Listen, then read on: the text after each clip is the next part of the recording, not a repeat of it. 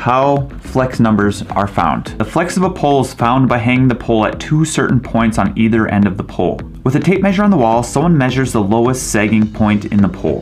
5.2. A 15-pound weight is hung from the middle of the pole, and that lowest sagging point is measured. 25.1. The difference between the first number and the second number is the pole's flex number for that pole.